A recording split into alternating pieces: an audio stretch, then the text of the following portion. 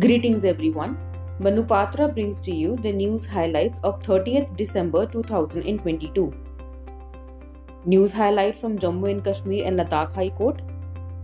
The Jammu and Kashmir and Ladakh High Court has directed the Jammu and Kashmir government and Jammu Municipal Corporation to ensure that no structure of any kind is allowed or permitted to be raised on public road, street, pathway and lane.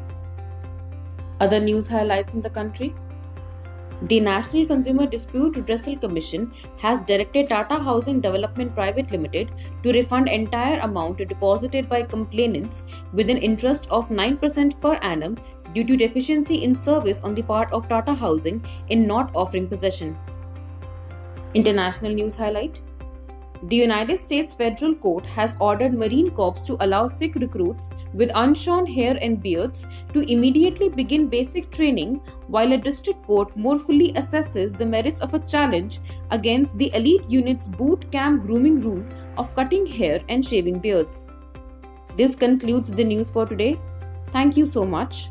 Manupatra wishes you a happy new year.